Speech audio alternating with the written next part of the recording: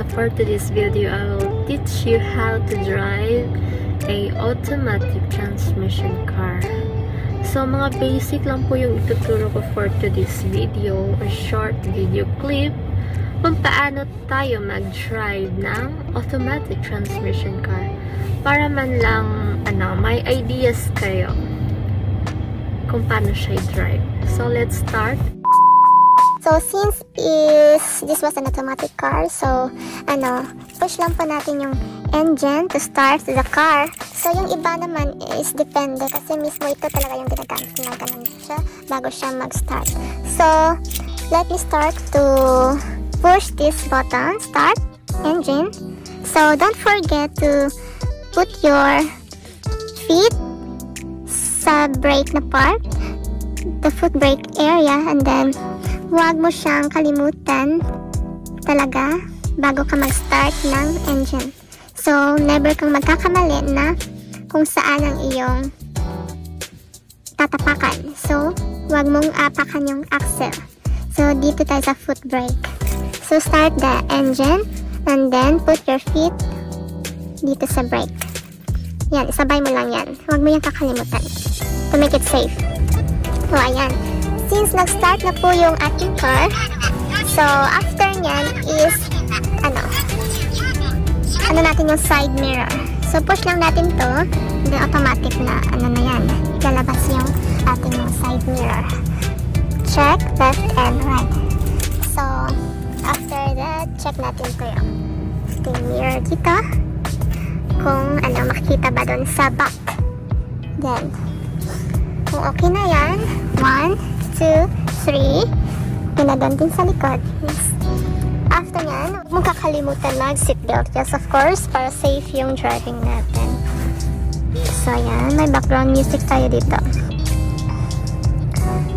So, ang use pala nito is hazard. For example, gusto kang mag-park or sa daan lang, saglit. Huwag mong kakalimutan tong i-push ang hazard na to. Yan. May lumalabas, diba? Yan, ng mga arrows. Magbiblink lang yung mga lights sa likod. And then, so may mga option dito sa car. So, dito sa car ko is may options. For example, is madulas yung daan. Ito malalaman mo. And then, if halimbawa is lumagpas ka na sa line, sa line sa daanan, siya magsisignal yan siya pipi na lumagpas ka na sa line, huwag kang lumagpas sa line, bumalik ka sa tamang linya sa daanan. So ito naman is halimbawa may malapit na cars na masyadong malapit yung distance sa car mo, tutunog din yan na masyadong malapit, kaya magdi-distance ka. And then dito is adjustment for the mirror, gagalaw lang yan siya, ayan galaw-galaw lang yan siya. Ito yung adjustment from left to right. Then ito naman is yung ating signal lights. Signal lights, halimbawa, left ka patungo. Ayan, naka-left arrow. Then kung punta ka naman sa right, ayan, right din siya. And then dito din yung ating lights. Lights ng ating car. Kapag madilim, gagamitan mo siya ng ilaw. And then, madali lang kapag automatic transmission car comparing to the manual car. So, this is the P, parking, R, reverse, and neutral, D is driving, L is low. Basta yan. And then, if you want to drive a car, put the shift gear into D, driving. Ayan. Tatakbo na yung car kapag nakalagay na sa D. Then, kapag ilalagay mo na sa D yung shift gear natin, huwag mo rin kalimutan na tapakan yung brake. Kasi, delikado kapag hindi mo natapakan. First, yung foot brake na naka-driving ka na. Kasi may tendency na, yan siya. Tatakbo yan siya ng kanya lang. Kaya alalay ka ng foot brake mo. Ayan. Ngayon, never mo yung kakalimutan. Especially sa mga first driver. Yan.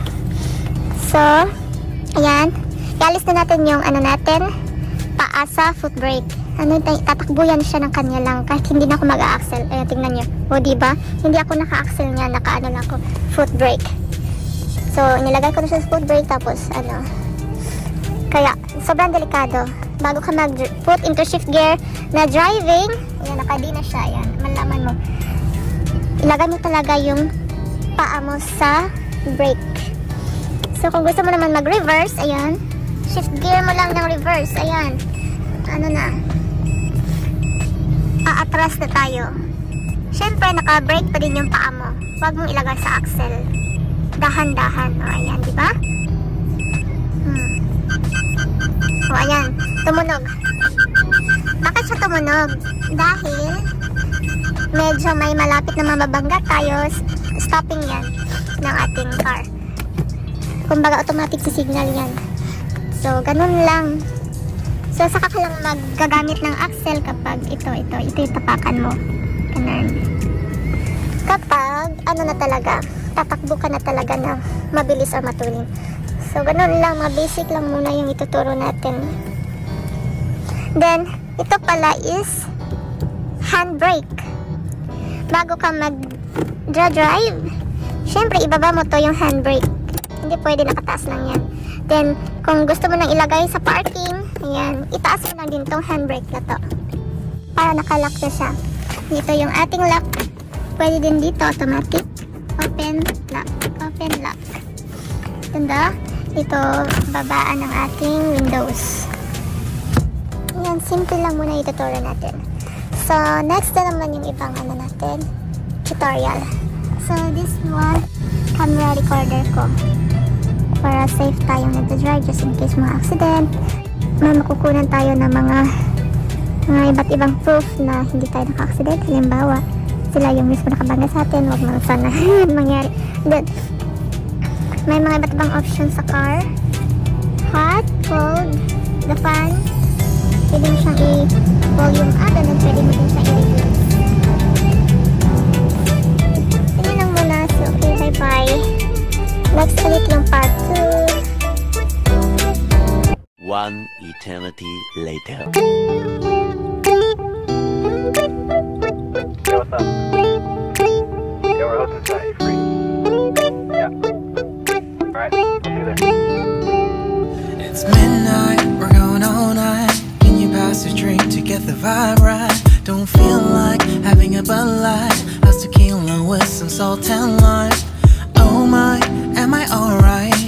Thanks for asking, doing just fine. Can I say that you're looking real nice? We'll love to chat right now before I get high. When you gaze into my eyes, I feel like I'm on cloud nine. You bang harder than 4th of July. I think I can go all night, yeah. The way you bite your lips, blush and smile you give, you're just so stunning. I've been feeling nothing lately when without you. I know that something special made me think about you. About you, you, you. About you, you, you.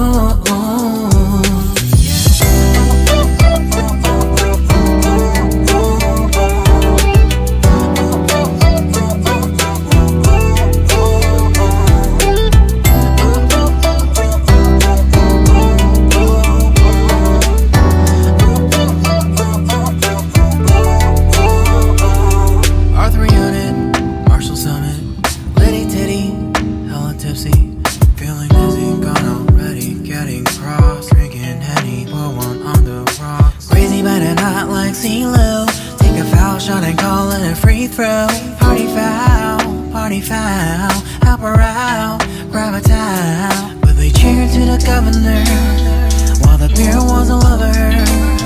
Trust me, ain't no amateur. 前世から僕は君を探し始めたよ。その不吉祥な